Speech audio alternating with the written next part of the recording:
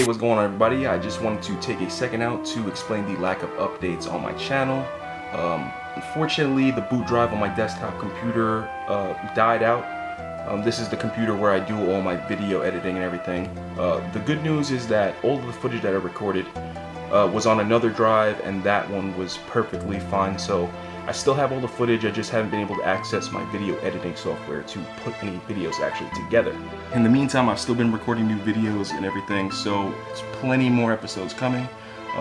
Just thought I'd let you guys know real quick before we get right into this one right here. This episode was supposed to come out right after the live sailing. They kind of like go together and everything because I recapped the pickups in this video.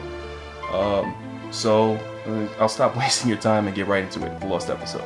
And we're going to start off with a couple of trades from Instagram as usual.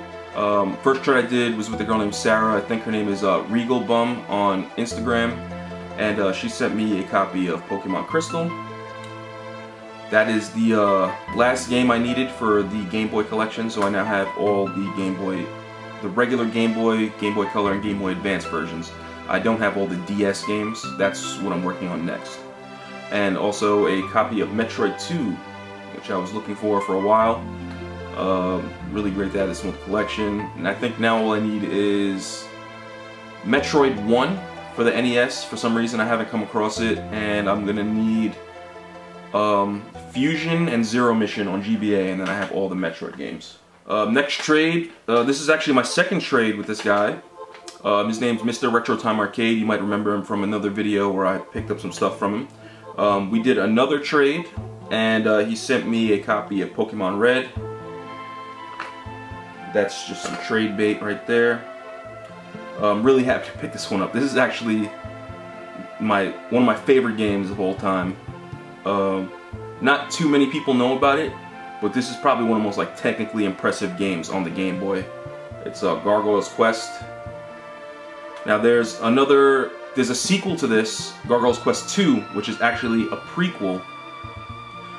That's on the NES, and that game goes upwards of $40 to $60 depending on like the deal you get on eBay. These games are really awesome. There's also another game, you probably might have heard of it, it's one of the rarer titles on Super Nintendo. It's called Demon's Crest. That's the best one in the series, but all of these games are really good. I would highly recommend picking this up now while it's still around $10, because once this one catches on, I think it'll probably go up a little bit in price. It's already starting to go up there. Like, you're gonna end up having to pay like $15 shipped on this one, so I would pick that up now. For me, that's like a hidden gem, because not a lot of people know about that game, and it's not that expensive. And the last game is Final Fantasy III, and I actually got this as a cart upgrade. My cartridge, the label's good, but it has like paint marker writing on it that I've never bothered to take off. And also, this is like a really good game. I really got it for trade bait, so I'm going to trade off my other copy. I'm looking for Final Fantasy 1 and 2 on NES and Super Nintendo if anybody's interested. And I guess this one's not a trade per se, but I got this off eBay for less than 10 bucks for all of these. And I'll just run through these. First one is Conker's Pocket Tales. This is my first Conker's game. This is another one that's like, it's like 5 bucks, and it plays kind of like Zelda Oracle of Ages and Seasons. I'd recommend it for the price, 5 bucks. Can't go wrong for that one. Final Fantasy Legend. This one was pretty good. I got this one in a lot with also this game, TMNT Back from the Sewers.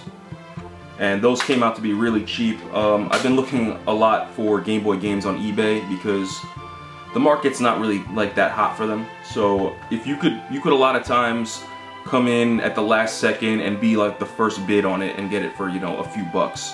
So I've been looking a lot for Game Boy games because there's certain ones that I want, like the really good ones. I want all the Castlevanias and all the Final Fantasies and all the Ninja Turtles and all like the main ones. I don't really care about, you know, I'm not trying to get a complete set. I'm not a complete set kind of guy. But like I said, this is taking too long, so let's move right on to my yard sale pickups. Alright, first pickup of the day, as you guys might remember from the video, I got a couple of PS1 games. The lady bought out the bag from her house. Of course, for some reason, she thought because they were open that people wouldn't want to buy them. She only had one sealed game out. I don't know, sometimes these people, I just don't get them. But first one's copy of Gex. This is the long box. Of course, this is like the original cardboard long box, so this shit is like peeling off. You gotta like glue that back or whatever. Long box copy of Tekken. I'm not even sure if they make a regular version of Tekken, maybe like a greatest hits or something. I don't know. I haven't looked into it. And Tekken 2. So I already have Tekken 3, but it's the greatest hits, and I have Tekken 4 on PS2. I don't know. I don't even know where they go up to. What do they go up to 5 now on PS3? I don't have that one, so probably just need 5. And I guess all the middle ones, tag tournament and all that nonsense. So that was that. I got that for $5. So another garage sale. Of course, I made it a point to be at this garage sale because it said they had Nintendo 64, and when I got there, it was a beat-up copy of Mario Kart that she wanted $25 for. But she had a copy of Forza 4 on the Xbox 360. As you saw in my last videos, I got a free Xbox 360. They told me it didn't work, but it did. I have pretty much no games for it. So she wanted $5 for this. I talked her down to 3 because the disc was in the greatest condition, but I mean, it works perfectly fine. So next sale, the guy had this NES. It's in pretty much perfect condition. There's like a little bit of like marking up here, but the pins on this are really tight. Like, as you can see, it's almost like they didn't really use it much because it's hard to get the games in and out, and it actually surprisingly plays the games without having to like fuck with it too much. Alright, so as you saw in the video, the lady came out with a couple of Genesis games. They're all complete except for one is missing the game. She threw it in or whatever. These were all $5. Miss Pac-Man, Taz Escape from Mars,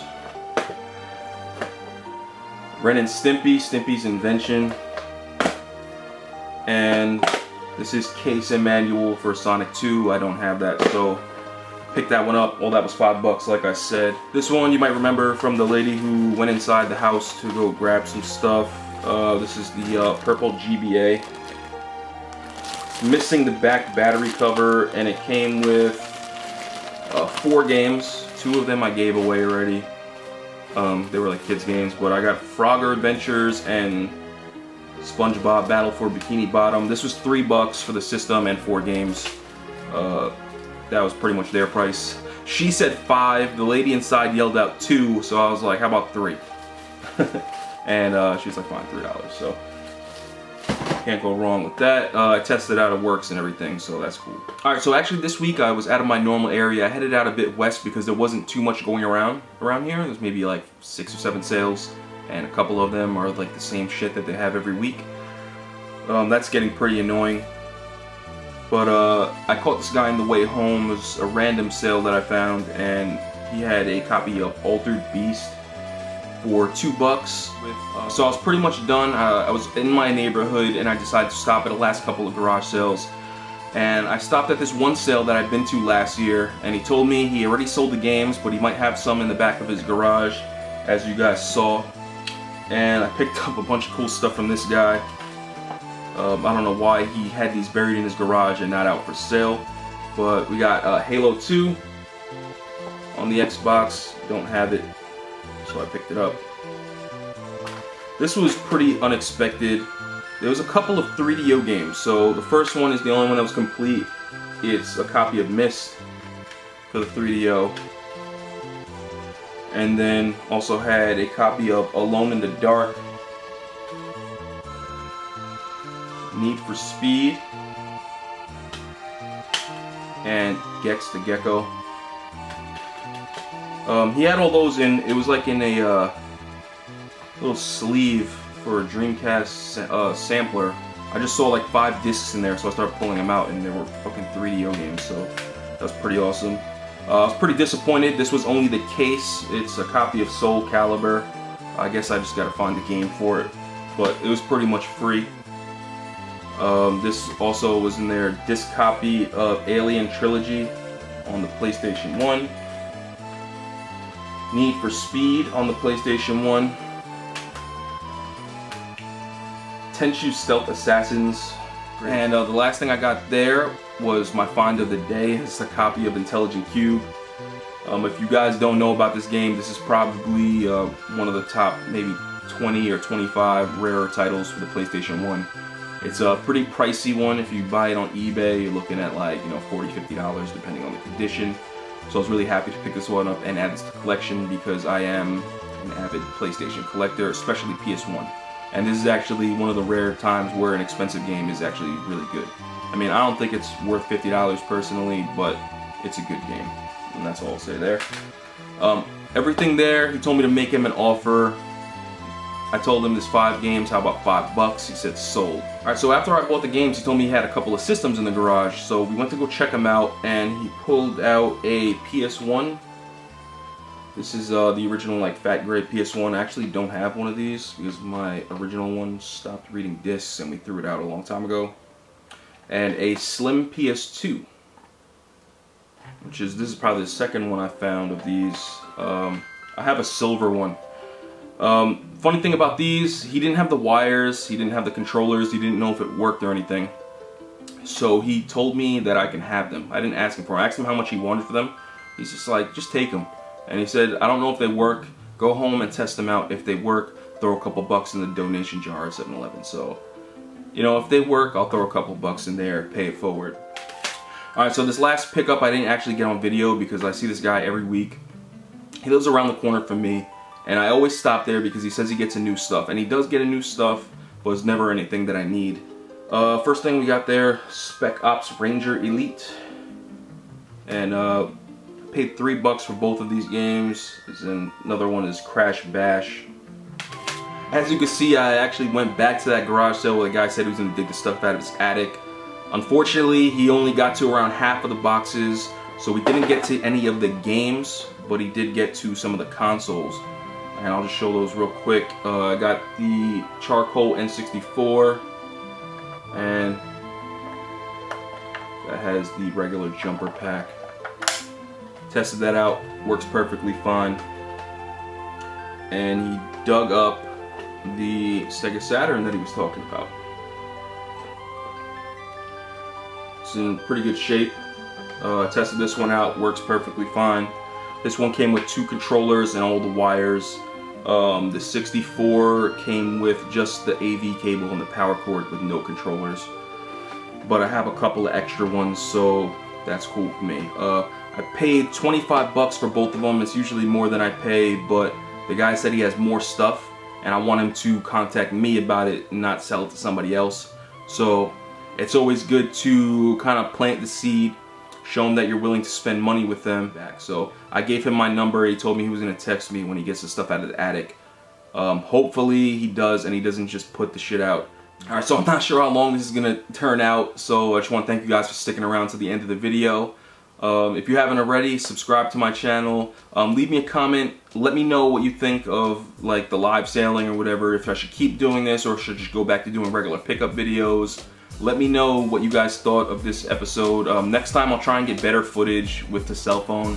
I didn't really know what I was doing. I was kind of just holding it there like I was holding a phone. So let me know, guys, and as always, follow me on Instagram and everything, and thanks. Peace.